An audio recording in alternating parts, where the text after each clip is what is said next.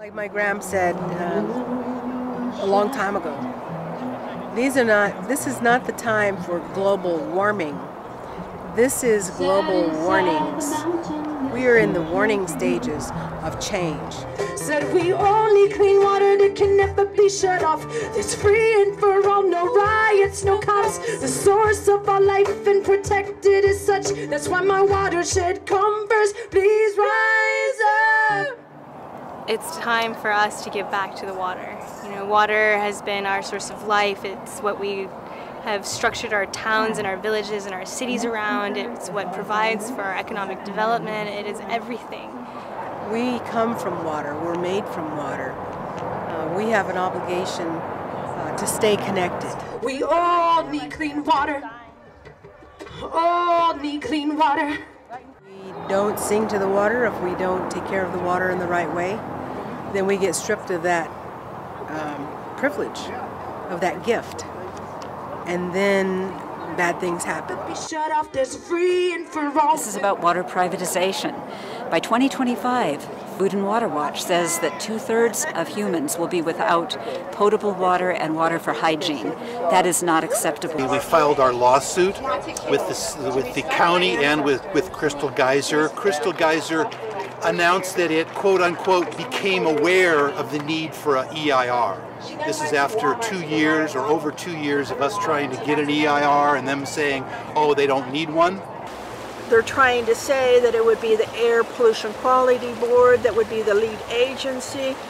Well, that doesn't seem to be right because they don't have the authority to mandate all the different requirements that would come from a real mitigation agreement. You know, when we allow water bottling companies to come in, bottle up the water, and ship it around the world while we're in drought, why would we do that? It doesn't make sense. So this is why we're here, to work with people in solidarity. We're launching the Pacific Northwest Alliance to work with people from all over California, all over Oregon, all the way up to Washington, and work as a block to stop these plants from going into construction, because it's the only way we'll stop them. I'm hoping more people will show up and stand up and speak up for these things that is going to affect all of us, the entire state. Water is sacred. That we don't need any more water. Water is a right. It's not a commodity to be bought and sold. Water is sacred. Water is life. Water is sacred. Water is life. Water is sacred. No, you can't take it. Water is sacred. No, you can't take it. Water is sacred. No, you can't take it. Water is sacred. No, you can't take it. Crystal Geyser, go away. Water is not for your pay. Crystal Geyser, go away. Water is not for your pay. On this day, with this request that the sacred waters be protected and that they take the right moves here, do the right thing for the people, for Mother Earth, for the water itself. So we say, Bedi Yalamina, you know, that you hear us, you understand us, because we're not going away. We have not gone away for all of these years, and we're not going to go away now. We're trying to get a message through whatever way that we can, and so far we have not been heard. And so if we can get the people of Japan, you know, just as sharp as the taiko drum sounded today, to hear us. When you listen to your drums, that's what this is. This is a clapper stick. And when we send out that vibration to the mountain, we're asking them to take pity on us and to help us out.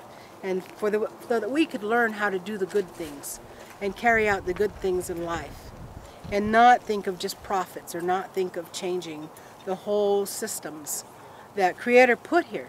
And He put it here in such a perfect place, and in a perfect way, and in such balance, that there is nothing that can be done by man to make things better. Bedi Alamina! Bedi Alamina! Bedi Alamina! Bedi Alamina! Bedi Alamina! You sacred water. Thank you, sacred stream. Water is here to help us. We're not here to take that water. And say it's ours alone. The water belongs to the salmon, it belongs to the trout, it belongs to the birds, it belongs to the all living things. Thank you, sacred word.